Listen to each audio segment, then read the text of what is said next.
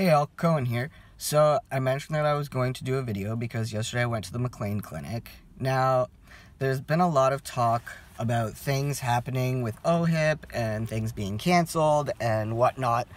So I'm just going to clear a little bit of it up because I've seen OHIP's posts, which OHIP is saying that nothing is changing and there's nothing going on, where they're not 100% lying, but they're not telling the truth. I've talked to patients of the McLean Clinic and patients that are concerned with this OHIP thing that's going on, and I've also talked to someone involved in the original post that was put up by a mother of a trans person.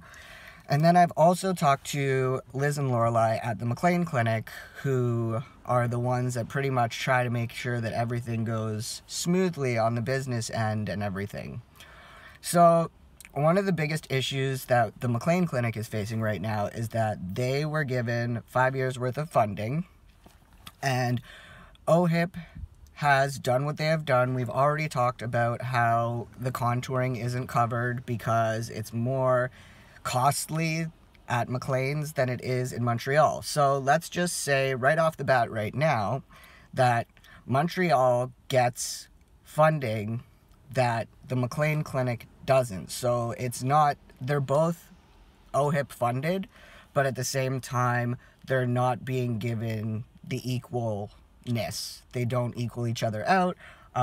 McLean Clinic also, because you are allowed to pick your surgeon, has a bigger wait list, has more people that want to go to McLean's than Montreal. Not that Montreal doesn't have awesome results, but a lot of people do prefer McLean. Now, one of the biggest issues that's been happening is that OHIP approves people, right? So you have gone to your doctor has sent in the letters to see if you are approved for OHIP coverage for your surgery, and you've picked your surgeon. Well, OHIP has pushed a lot of those through, and it's a matter of they are not allowing the number of surgeries to happen as they are for the number of people they're pushing through.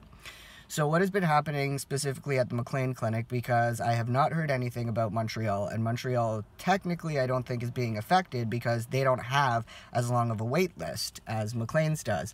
Now, with McLean's, OHIP gave them quotas for every year since they've been given funding. Now that funding has to be renewed, and the McLean Clinic, Liz and Lorelai, have been emailing and messaging OHIP and trying to work it out and trying to figure out why they aren't being given the same shake as Montreal.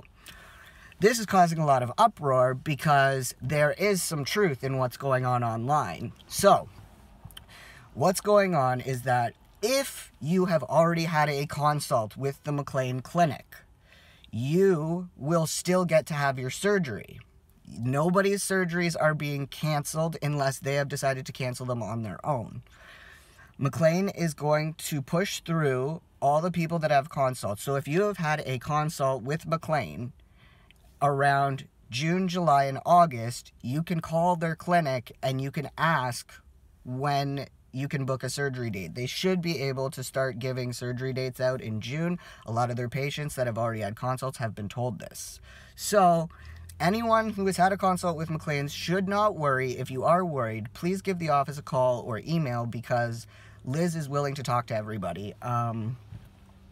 So if you had a consult, you're waiting on a surgery date, you will get your surgery. Now, the issue is that because OHIP pushed so many people through, they're now saying that McLean Clinic is no longer allowed to perform any surgeries until 2022. So as of 2020, that's when things are supposed to stop. So they're not supposed to book into 2020, and then they're not allowed to book any surgeries until 2022 to do with funding and things like that, which this is a problem with OHIP, not with the McLean Clinic. They would love to keep pushing people through, but they don't have the funding to do so because OHIP doesn't give the same shake, like I've said. So at that point, what is happening right now is that the clinic is calling patients that have not had consultations but have been approved. They are canceling your consultations, but they will rebook with you. It's just a matter of, at this point, they're being told that they can't book surgeries until 2022, And they don't feel it fair to bring people in for consults knowing that they can't give a surgery date for almost 2 years. Now, hopefully, if we can get OHIP to pay attention and understand this, because they also feel at McLean Clinic that if you live in Ontario, why should you have to go to a different province just to get your surgery done if McLean's has a big wait list and stuff? So the funding doesn't really work out the way that it should, and it's not being allocated the way that it was supposed to be, I guess, in a way. And this renewal is not looking like it's going to be easy. So while Montreal is still pumping away and doing everything that they're supposed to do, they're still allowed to do that because they aren't putting through as many people as McLean's is, and that is by patient choice, obviously. So it is OHIP that is saying, like, nah, you've done too many, so now you got to put a hold on. So everybody who has not had a consult yet is going to be waiting, and their consults will be canceled. You should be getting a phone call. If you do not, it is honestly a matter of the lists are so big that they are trying their best, and they honestly feel terrible about what is going on. They honestly do. And at the end of the day, it's a matter of they are canceling consults if you have not had a consult yet, but you have approval.